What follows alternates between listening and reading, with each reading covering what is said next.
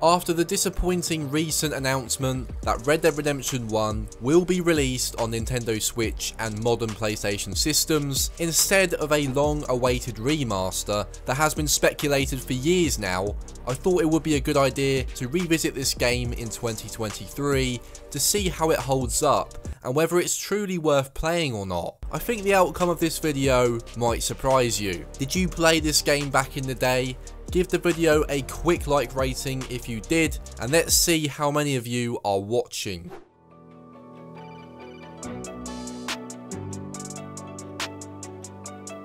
The graphics. This game was released in 2010, so it wouldn't be unreasonable to assume the graphics are now outdated. Surprisingly, this isn't the case. I played this game on Xbox Series X, which plays at 60 FPS, and the map looks pretty incredible for a game of this age. Yes, details on certain character models don't look the best, and textures aren't as detailed compared to games releasing nowadays, but for the most part, the graphics really don't hold this game back. Even if you do really care about the visuals, this game will not put you off despite its age, which is pretty remarkable. The open world. This was surprising. I forgot how alive this world feels. Yes, it's not on the same level as Red Dead Redemption 2, but as you explore the world, the NPCs truly feel like they are real people, instead of just standing around like dumb pricks. They react with each other and actually have a purpose. This shines when you visit the little towns around the map, which feel lived in as you watch the NPCs look after their animals and ranches. I love the fact you can even do night watches to help the NPCs protect their towns. It's just a cool little feature. This is something you cannot even do in Red Dead Redemption 2. The map was also huge for its time, and it still feels big now, but it never feels like any details were missed, and luckily you can fast travel, which is ideal if you aren't a fan of long horse rides. The random NPC events that you often see in the GTA series are also a thing in this game. You'll often be asked to catch someone who has just robbed some bloke's horse, or free someone who's just been tied up by criminals. And it's your choice whether you blow their tits off or tie them up. All this just adds to the immersion, and I really enjoy these little events. So you might want to deal with this fella yourself.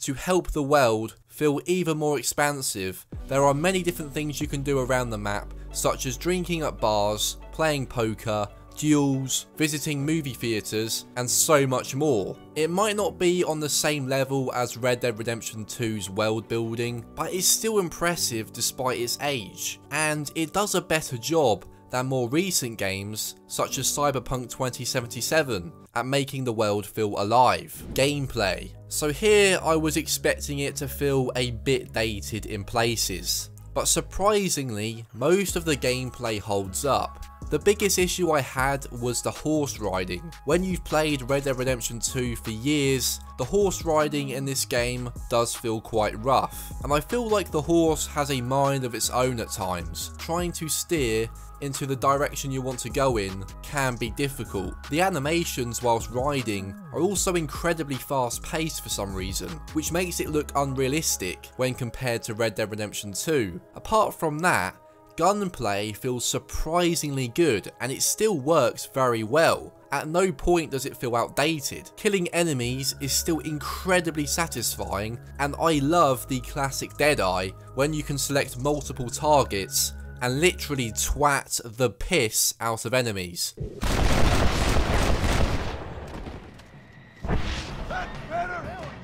It makes you feel like a beast. The reputation system is in this game, so killing innocent people does have some effect, and NPCs will react to you negatively if you let the bar decrease, which helps with the world building aspect. Customization is lacking a bit when compared to Red Dead Redemption 2. Things such as being able to customize your full outfit by buying lots of clothes, fully customizable guns, and being able to grow a beard aren't in this game. but it's not a big deal. You can unlock outfits at least, and there is guns, properties, and lots of different things to buy still. Gameplay as a whole is very impressive for its age, and I'd be bold enough to say it's still much better than most games released nowadays, as there is just so much to do. The story. This is the main reason why people decide to pick up this game again, and I couldn't agree more. Yes, some of the missions like herding damn cows is kind of annoying,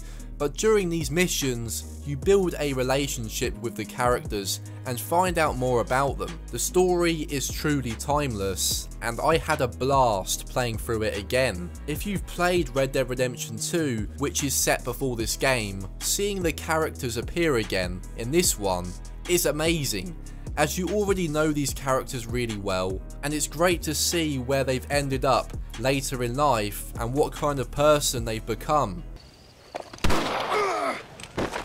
Oh. Poor John.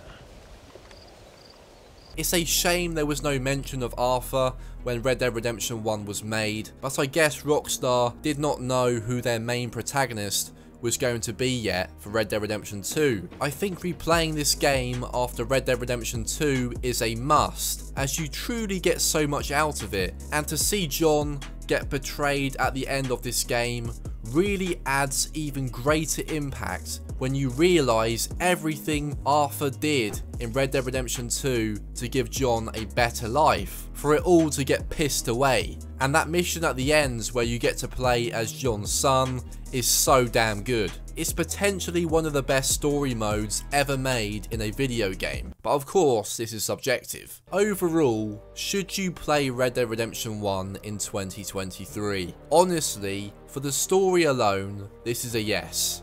But considering most other aspects of this game still hold up and don't ever feel outdated, I highly recommend playing this game. Anything that does feel a bit rough around the edges, you get used to anyway, as it just grips you so quickly, and it's hard to stop playing. The bonus of being able to play Undead Nightmare is just amazing, and it is a shame that it's now unlikely this will ever get a remaster due to Rockstar's latest announcement, but I'm sure this could change if enough people want one. Then again, it's about time we just got GTA 6, I guess. But do let me know in the comments below your thoughts on this game and how good do you think it is? I would love to know. And to find out whether GTA 4 Online is still active in 2023, and to be honest, this could surprise you. This is just unreal. This is unbelievable. Just click the card on screen to watch that video. Thank you guys for watching as always, and have a great rest of your day.